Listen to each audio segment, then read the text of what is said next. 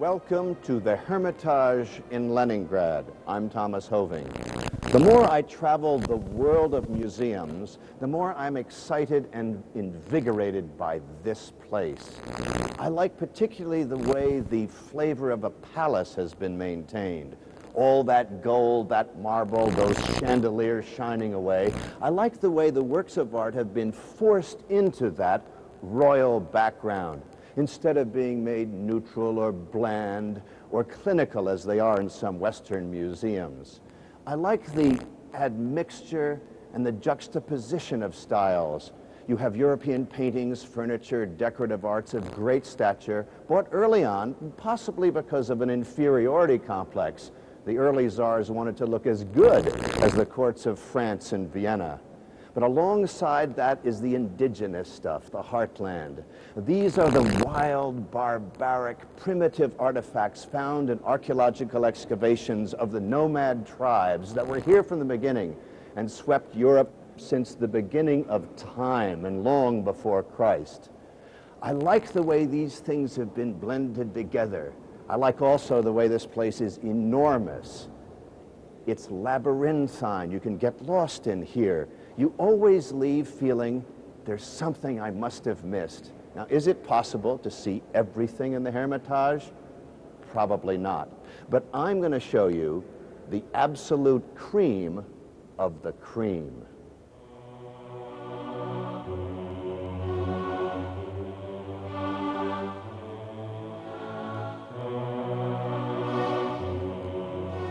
After the war, the Archaeological Division carried out one of the most difficult digs in all of history. South Siberia and the high Altai Mountains. Everything was frozen all the time. And in the permafrost, they found the tomb of a chieftain of a nomad tribe of the 5th century BC, surrounded by his royal artifacts, such things as felt tapestries and magnificent accoutrements for the horses. His body was found deep within a log tomb, virtually intact.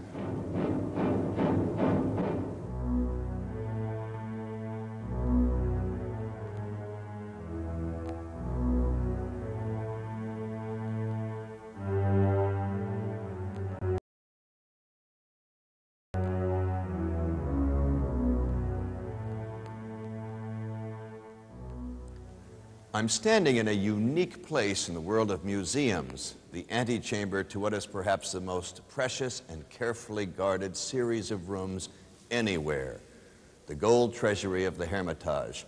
Entry is by appointment only.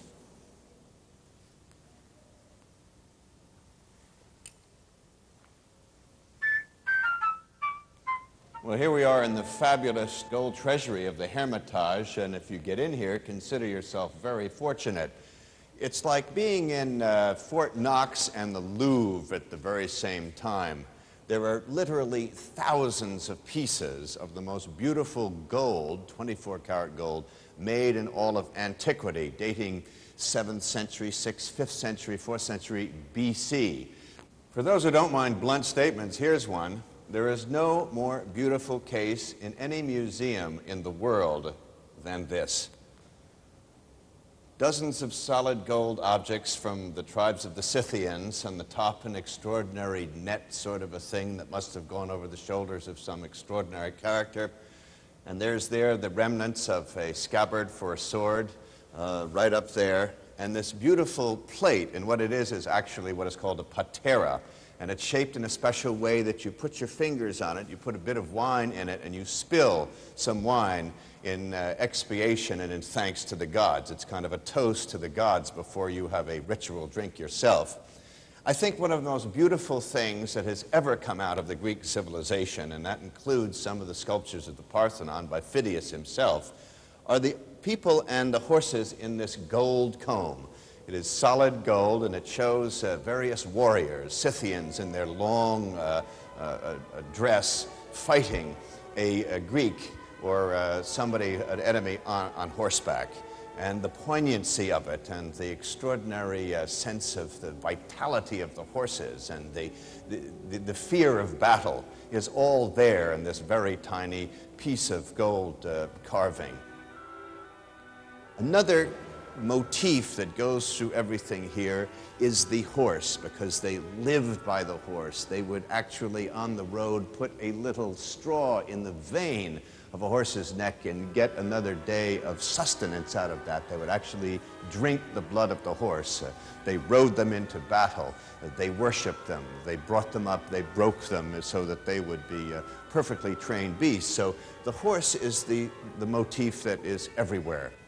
As the very beginning of the highest form of civilization, it's more than gold. It is really part of humanity itself.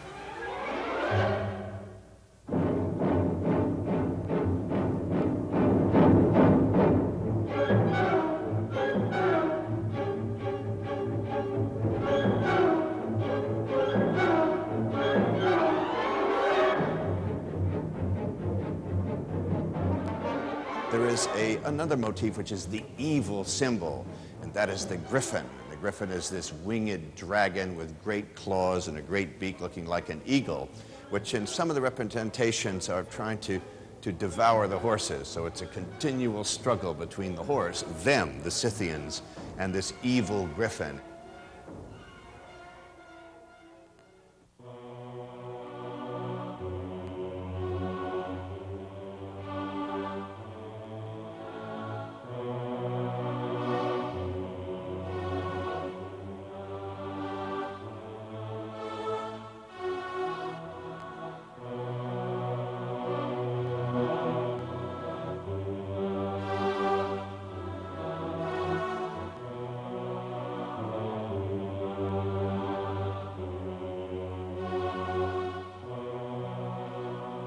It's accurate to say that no museum has a more diverse collection of Peter Paul Rubens.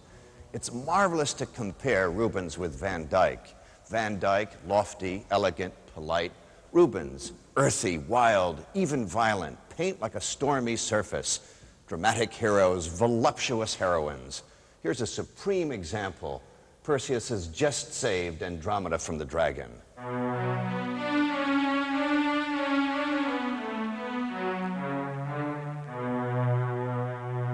The absolute law of the universe is, unfortunately, that everything gets old and everything changes.